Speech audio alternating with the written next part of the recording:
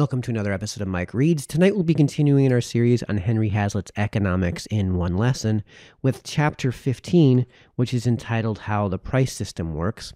As I've mentioned throughout the course of this series, we are doing this series as a parallel read with Thomas Sowell's Economic Facts and Fallacies. So I'll put a link in this video's description to that series so you can follow along there as well. As I've also mentioned throughout the course of this series, at the end of each of these reads, we'll be doing an analysis and review of the read. So I'll put a timestamp in this video's description so you can jump straight to the analysis and review part of the video if that's how you'd like to go about things. Also, before we get started, the read's a little on the long side for Hazlitt. So Hazlitt has broken this read up into two parts. He's labeled them, as he's done in the past, solely numerically and doesn't have a label for part one. So after I read the chapter title, I'll be inserting part one, and I'll be inserting the word part in front of two because he has these parts labeled, as I mentioned, purely numerically. So with that out of the way, let's dive into tonight's read, which is Chapter 15, How the Price System Works. The whole argument of this book may be summed up in the statement that in studying the effects of any given economic proposal, we must trace not merely the immediate results, but the results in the long run.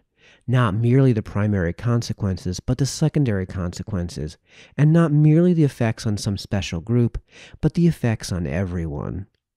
It follows that it is foolish and misleading to concentrate our attention merely on some special point, to examine, for example, merely what happens in one industry without considering what happens in all.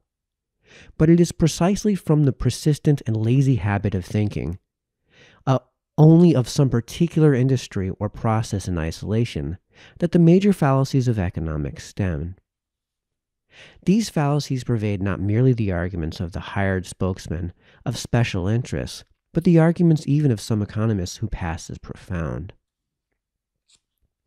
It is on the fallacy of isolation at bottom that the quote-unquote production for use and not profit school is based, with its attack on the allegedly vicious quote-unquote price system. The problem of production, say the adherents of this school, is solved. This resounding error, as we shall see, is also the starting point of most currency cranks and share-the-wealth charlatans. The scientists, the efficiency experts, the engineers, the technicians have solved it. They could turn out almost anything you cared to mention in huge and practically unlimited amounts. But alas, the world is not ruled by engineers thinking only of production, but by the businessmen thinking only of profit. The businessmen give their orders to the engineers instead of vice versa. These businessmen will turn out any object as long as there is a profit in doing so, but the moment there is no longer a profit in making that article, the wicked businessmen will stop making it, though many people's wants are unsatisfied and the world is crying for more goods. There are so many fallacies in this view that they cannot all be disentangled at once. But the central error, as we have hinted, comes from looking at only one industry, or even at several industries in turn, as if each of them existed in isolation. Each of them, in fact, exists in relation to all the others, and every important decision made in it is affected by and affects the decisions made in all the others.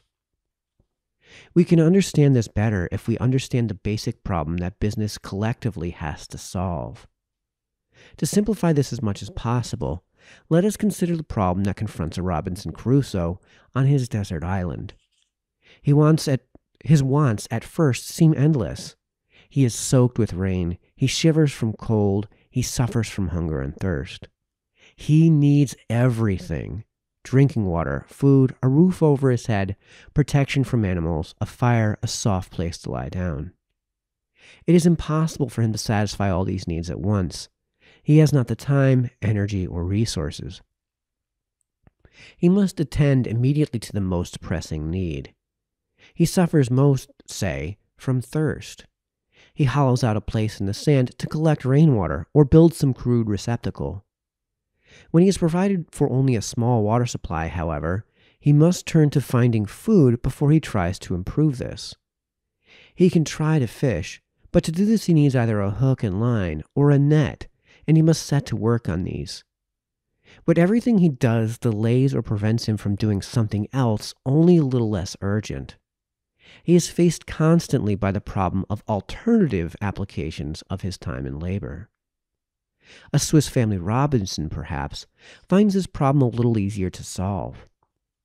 It has more mouths to feed, but it also has more hands to work for them. It can practice division and specialization of labor. The father hunts, the mother prepares the food, the children collect firewood. But even the family cannot afford to have one member of it doing endlessly the same thing, regardless of the relative urgency of the common need he supplies and the urgency of other needs still unfulfilled. When the children have gathered a certain pile of firewood, they cannot be used simply to increase the pile.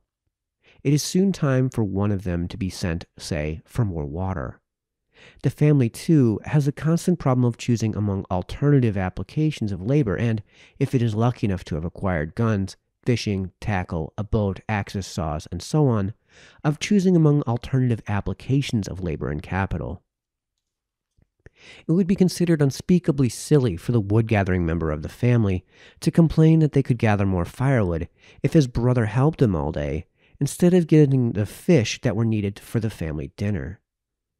It is recognized clearly in the case of an isolated individual or family that one occupation can expand only at the expense of all other occupations.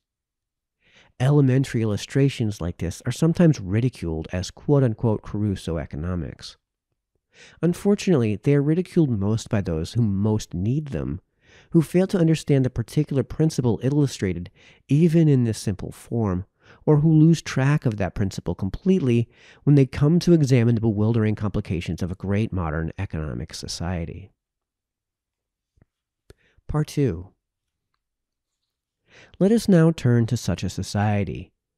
How is the problem of alternative applications of labor and capital to meet thousands of different needs and wants of different urgencies solved in such a society? It is solved precisely through the price system. It is solved through the constantly changing interrelationships of costs of production, prices, and profits. Prices are fixed through the relationship of supply and demand, and in turn affect supply and demand. When people want more of an article, they offer more for it. The price goes up. This increases the profits of those who make the article. Because it is now more profitable to make that article than others, the people already in the business expand their production of it, and more people are attracted to the business. This increased supply then reduces the price and reduces the profit margin until the profit margin on that article once more falls to the general level of profits, relative risk considered, in other industries.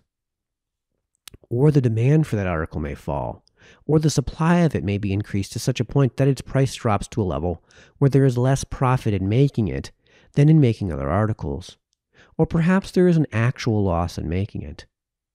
In this case, the marginal producers, that is, the producers who are least efficient or whose costs of production are highest, will be driven out of business altogether. The product will now be made only by the more efficient producers who operate on lower costs. The supply of that commodity will also drop, or will at least cease to expand. This process is the origin of the belief that prices are determined by costs of production. The doctrine, stated in this form, is not true. Prices are determined by supply and demand is determined by how intensely people want a commodity and what they have to offer in exchange for it. It is true that supply is in part determined by costs of production. What a commodity has cost to produce in the past cannot determine its value. That will depend on the present relationship of supply and demand. But the expectations of businessmen concerning what a commodity will cost to produce in the future and what its future price will be will determine how much of it will be made. This will affect future supply. There is therefore a constant tendency for the price of a commodity and its marginal cost of production to equal each other, but not because that marginal cost of production directly determines the price. The private enterprise system, then, might be compared to thousands of machines, each regulated by its own quasi-automatic governor. Yet with these machines and their governors all interconnected and influencing each other, so that they act in effect like one great machine. Most of us have noticed the automatic governor on a steam engine. It usually consists of two balls or weights which work by centrifugal force. As the speed of the engine increases, these balls fly away from the rod to which they are attached and so automatically narrow or close off a throttle valve which regulates the intake of steam and thus slows down the engine. If the engine goes too slowly, on the other hand, the balls drop, widen the throttle valve, and increase the engine's speed. Thus, every departure from the desired speed itself sets in motion the forces that tend to correct that departure. It is precisely in this way that the relative supply of thousands of different commodities is regulated under the system of competitive private enterprises. When people want more of a commodity, their competitive bidding raises its price. This increases the profits of the producers who make that product. This stimulates them to increase their production. It leads others to stop making some of the products they previously made and turn to making the product that offers them the better return. But this increases the supply of that commodity at the same time that it reduces the supply of some other commodities.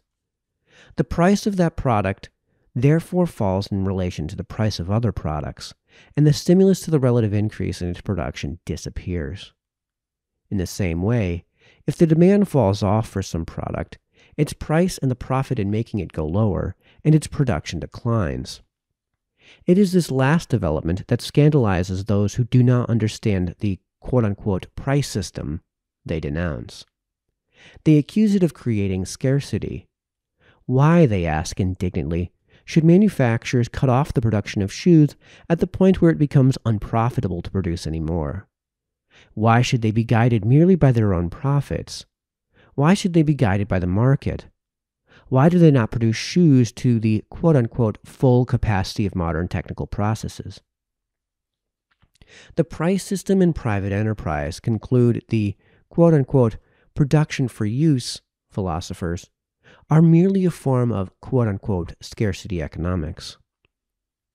These questions and conclusions stem from the fallacy of looking at one industry in isolation, of looking at the tree and ignoring the forest. Up to a certain point, it is necessary to produce shoes, but it is also necessary to produce coats, shirts, trousers, homes, plows, shovels, factories, bridges, milk, and bread. It would be idiotic to go on piling up mountains of surplus shoes simply because we could do it, while hundreds of more urgent needs went unfulfilled. Now, in an economy in equilibrium, a given industry can expand only at the expense of other industries. For at any moment, the factors of production are limited. One industry can be expanded only by diverting it to its labor, land, and capital that would otherwise be employed in other industries. And when a given industry shrinks or stops expanding its output, it does not necessarily mean that there has been any net decline in aggregate production. The shrinkage at that point may have merely released labor and capital to permit the expansion of other industries.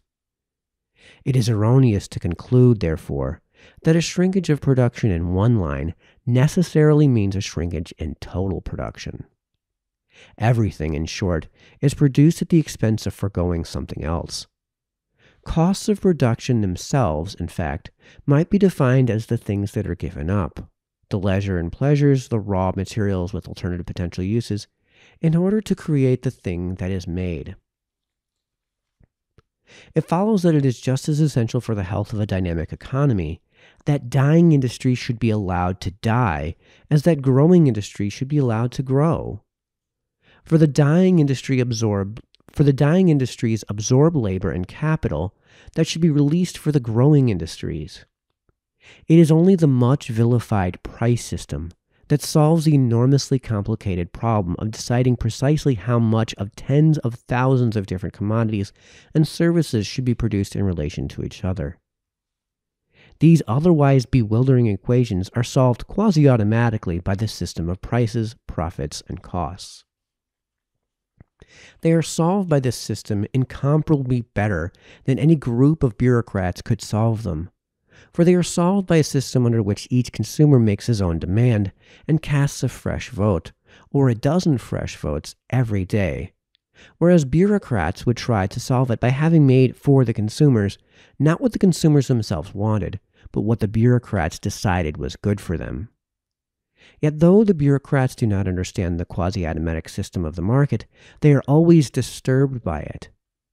They are always trying to improve it or correct it, usually in the interest of some wailing pressure group. What some of the results of their intervention are, we shall examine in succeeding chapters. Okay, that concludes the read. Now on to the analysis and review part of the video.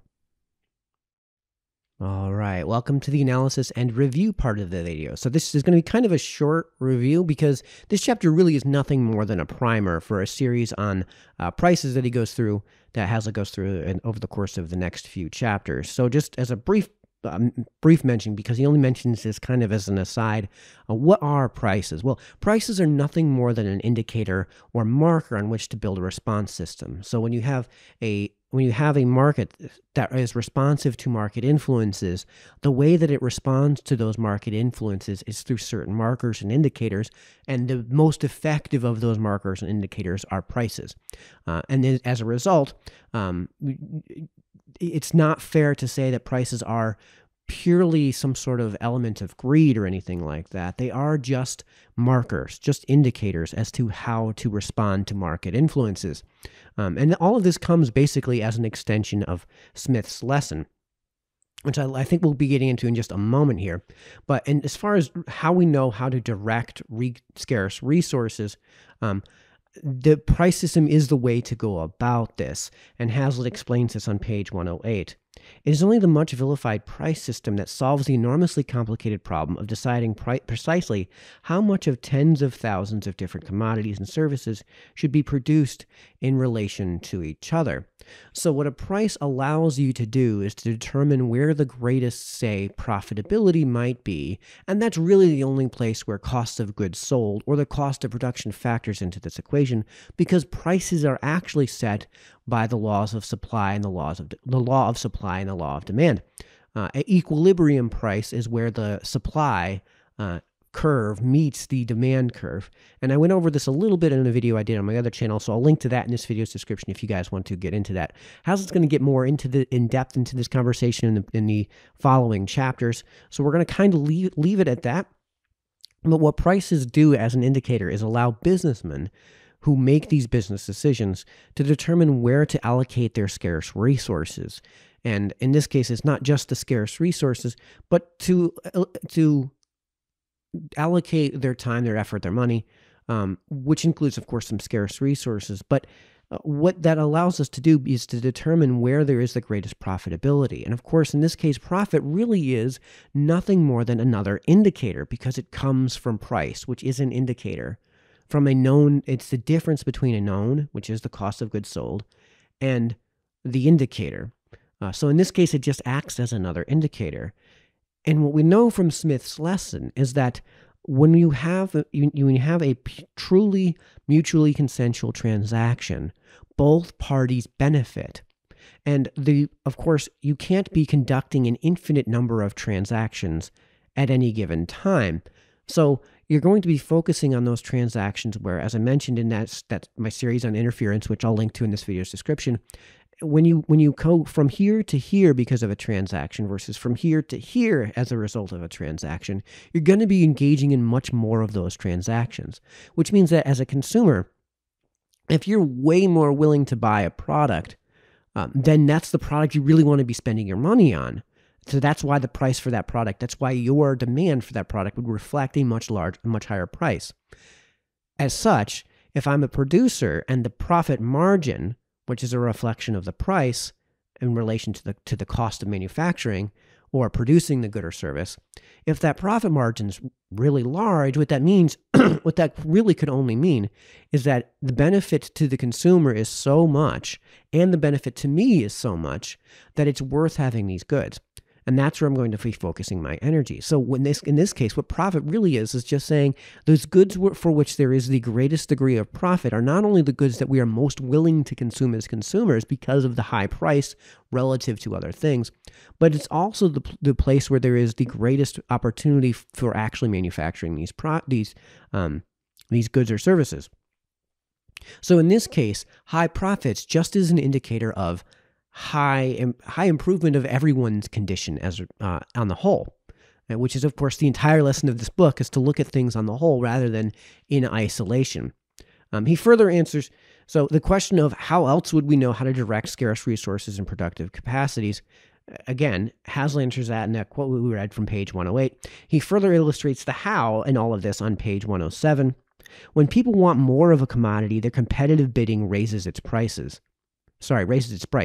This increases the profits of the producers who make that product. This stimulates them to increase their production. It leads others to stop making some of the products they previously made and turn to making the product that offers them the better return. In this case, personal protective equipment over the past year during COVID is something where there was a spike in demand. And because there was a spike in the demand curve, the relative price of that good that could be fetched at the market increased significantly without any effective increase in the cost of the good, which means that there's much greater profitability, which means that the way that you thus increase the supply of that good and make sure that everybody has enough PPE is to raise the price. The price is a tool in this case. It's a way of indicating where consumers are willing to spend their money, and it's a way of indicating where producers should be investing their scarce resources. So what winds up happening is, because we have a price system, we're able to resolve a temporary shortage of personal protective equipment very quickly and very efficiently. And in a way where everybody wins, because we wouldn't pay that money for the personal protective equipment unless we wanted it, unless we really wanted it that bad, unless we valued the thing more than the money we were exchanging for it, which of course is Smith's lesson. Hazlitt does mention that prices are not determined by cost of goods sold. We kind of touch up on that. Hazlitt mentions this on page 106. This process is the origin of the belief that prices are determined by cost of production. The doctrine stated in this form is not true. Prices are determined by supply and demand is determined by how intensely people want a commodity and what they have to offer in exchange for it. So the only place where price really matters is in determining profit, which comes from the price that the good might fetch in the market. So it comes from prices in its origin, not from the cost of goods sold. The only place where cost of goods sold really is a binary marker here is when the cost to produce a good or service exceeds the actual the value that it would fetch in the market. You'll see the thing completely disappear. This is true of stagecoaches. The horse and buggy in the advent of the automobile. Once there was no way to make cathode ray tubes, in which in a manner which they would drive any profit, you saw the cathode ray tubes go away. Saw them go the way of the dinosaur. No one's making cathode ray tube televisions anymore. Instead, we're getting, for what is in real terms a much lower price, a much better product. Everybody wins. The last thing I want to touch up on in this chapter is he brings up the illustration of the desert island thought experiment. So this chapter is just a primer for prices, so we're not really going to focus too much on everything that's said in this chapter, but on the main concepts. So this is kind of a bit of where the analysis turns into a bit of a review. I really like the fact that he's introduced the desert island thought experiment, and I've tried to use this desert island case for when I explain to people how economics works, because it's just a way of simplifying a lot of the lessons that can be gleaned from what we know about economics. For example, he mentions the notion of delayed gratification and savings on 104. This is actually the primary origin of actual wealth. And the desert island thought experiment. So if you think of economics from the perspective of a desert island, it helps to simplify these core concepts. So everybody's heard the parable of the fish. If you give a man a fish, you'll feed him for a day. If you teach a man a fish, he'll eat for a lifetime. Now, there's actually a second lesson in that parable of fish that we'll get into probably in another chapter. But the point is that you can either go around picking up crayfish and scrounging around the shore and eating whatever comes to you. Now, it takes basically all day to do that. But what if you said, you know what, I can live without food for like a day or two, and in that day or two, I'm going to refocus my efforts towards building a lobster pot, a trap, or a fishing rod and reel and hook or whatever. And it's going to take a day or two to do that. Well, the other guy on the other side of the island, he's eating. He's not like actually starving. And man, his stomach doesn't hurt nearly as bad as yours does. But you fashioned that fishing rod. And in this case, now that I've fashioned that fishing rod, I can catch 10 fish a day. In this case, I've delayed the gratification. I've saved up scarce resources, if you will. Excuse me. And as a result, I can catch 10 fish a day and eat to a point where I'm fat on this island now and not have to spend nearly as much time scrounging around the shores of the beach in order to just barely get through the day. Whereas the other guy now is just barely getting through the day. Of course, he might get jealous and say, well, you should share your fish with me. In a market economy, the guy would say, well, you know what? I really stink at fishing, at collecting firewood, so how about I trade you fish while you specialize, Smith's lesson taken again, while you specialize in doing nothing but collecting wood. And then I'll give you 3 of my 10 fish, which is 3 times as much food as you had before in exchange for you providing me all of my firewood. So in this case, everybody wins. When you have a distributive system, of course, and we'll get into this probably in further reads, if you just simply take the fish and give to the guy who is just scraping around, if you just have some governmental body, if you will, some invading horde, come and take the 3 fish and give it to the other guy, in that case, the other guy hasn't produced the lumber. In this case, the guy who went out fishing only has 7 fish for his efforts and doesn't have the lumber. So in this case, the sum total of product output doesn't change, which actually leads to the second lesson from the parable of the fish. If you give a man a fish, he has no reason to go get more fish. He has the fish. So if you just give him the fish, what rationale does he have to bother with the fishing pole? What rationale does he have to say, man, if I don't make that fishing pole, I got to go get that fish rather than having it handed to me, right? So that's the second lesson in the parable of the fish. Hazlitt does touch up on comparative advantage, which is what we mentioned here with the guy who's catching all the fish might actually be better at harvesting firewood than the other guy. But in this case, the guy who's catching the fish has a fishing rod, and he knows how to use the fishing rod and fishing reel. And he's so much better than the other guy at doing the fishing that one guy does nothing but harvest firewood, and the other guy does nothing but catch fish with his fishing reel, with his fishing rod. And the total product output winds up being greater than if they tried to split it up any other way. That's actually kind of going beyond what we're going to read in this chapter, in this book, which is, again, supposed to be a bit of an introduction to economics. So if you're interested in comparative advantage, I recommend checking into that because we're really not going to get into great detail on comparative advantage in at least this series. So that has been our conclusion on Henry Hazlitt's chapter 15. And we will continue on in our next read in this series with chapter 16, which is government price fixing. Oh, excuse me, that's chapter 17. So let me go to chapter 16, which is stabilizing commodities. So until then, this has been Mike, signing off.